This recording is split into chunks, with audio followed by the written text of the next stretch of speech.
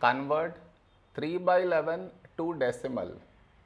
To convert this to decimal, we have to divide, and to divide we should frame it in this way. 3 here, 11 here. This is your step 1. Next, here we have 3, here 11.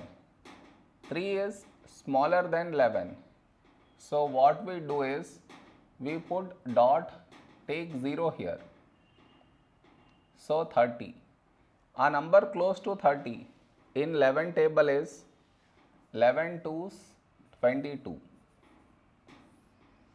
Now we subtract. We get 8.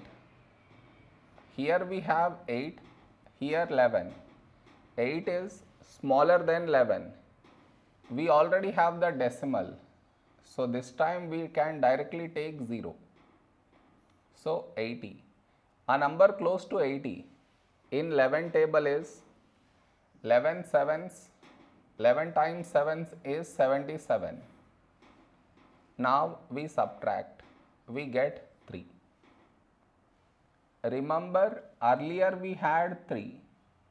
We got 3 again.